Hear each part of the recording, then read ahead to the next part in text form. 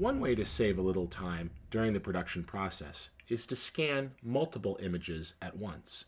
You can load several images onto the scanner and scan them into the computer in a single pass.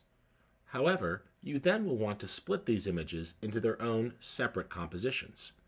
Let's see how Photoshop offers powerful automation to greatly speed up and simplify this task. If you have a lot of images to scan and begin working with, Adobe Photoshop offers the useful command of crop and straighten. Here I have scanned in 6 images, placing them all on the scanner bed at once, and making sure that I had a suitable amount of space between each image.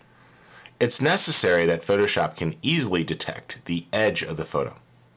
Now, normally this runs a little smoother with a white background on your scanner lid. If for some reason your scanner has a black lid and your images have very dark edges, Photoshop may have a hard time automatically detecting the edges. In this case, just get a piece of white foam core and place it between the scanner lid and the images. Let's go ahead and try this image out. File, Automate, Crop and Straighten Photos. And let's just let this go. Photoshop analyzes the image and automatically detects the edge of each photo and copies it into its own document. In the process, it also straightens the image to get rid of any angles.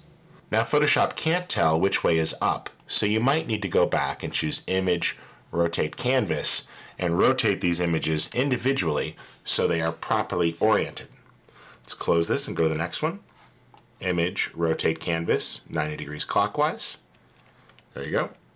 And you see that it did a pretty good job of getting each photo into its own document. There's our original.